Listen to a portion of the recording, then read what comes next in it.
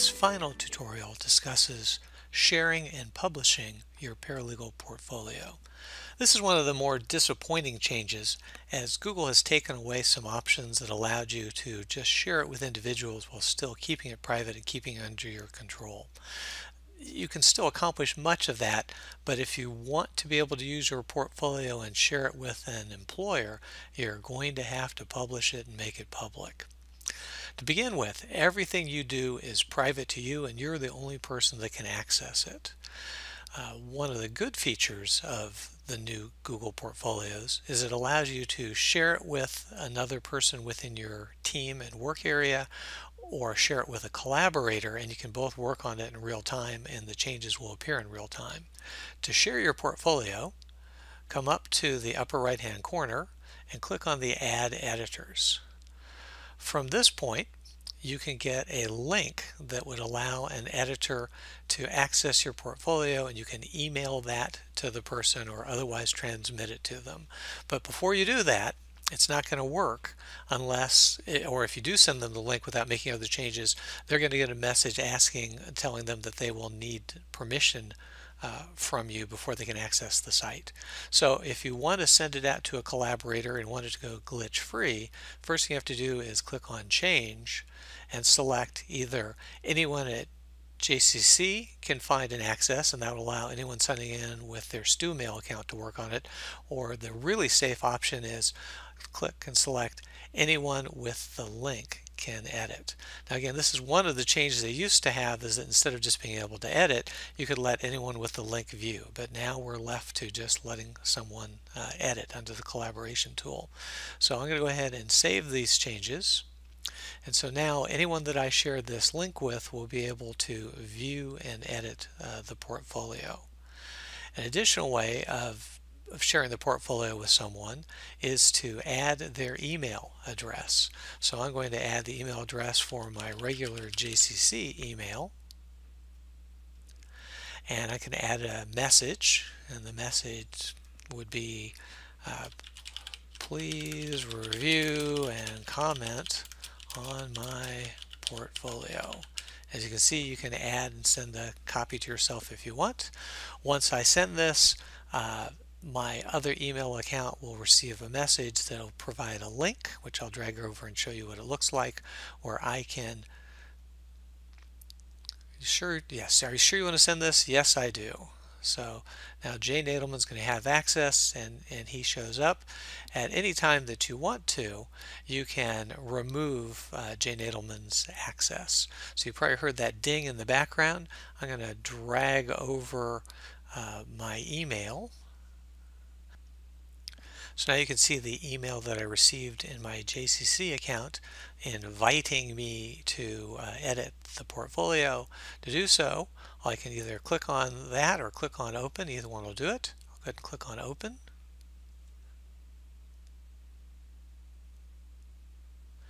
And then I'll drag over the page that opened with the portfolio. So now I'm in as Jay Nadelman, looking at reviewing and editing this particular portfolio. Because the name's the same, it's probably going to be a little bit confusing, but one is my Stu Mail address and the other is not my Stu Mail address. Once you're done, you can close this. If I want to change, I can actually put my website out on the web. I don't recommend doing that until it's finalized and you're ready to publish it. So I would never click this particular box.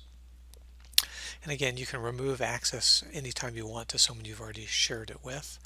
And then when you do share it, if you want to prevent whoever you've shared it with from being able to publish, changing access, or adding new people, make sure that you click this box, click Save Changes, and now, even though I've shared it with Jay Nadelman, he can no longer without my permission publish it, change access, or add new people. So that adds a little extra level of protection for you.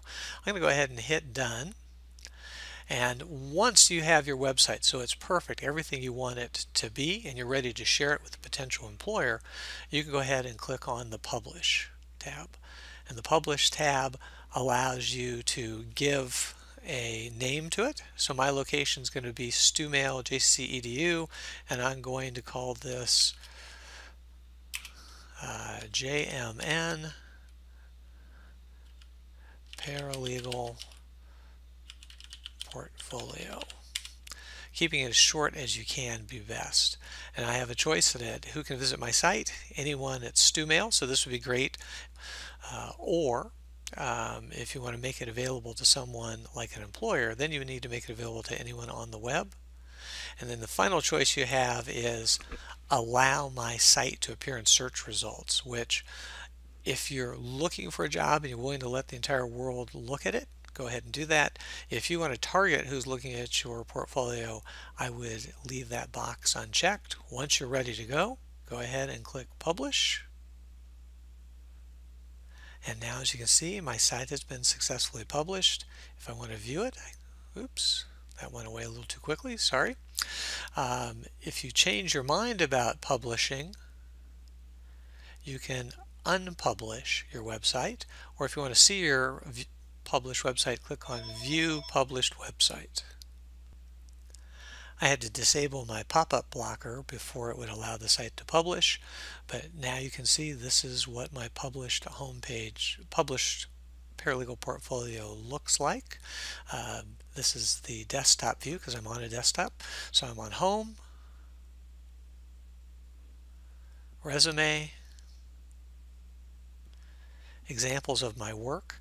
And this is a good time to remind you, and we'll get into this later when we talk about using Google Drive, but if you want to embed documents the way I have here and have people be able to actually view them and access them, then you need to set the permission either for each document or for the folder so that anyone with the link can view the document.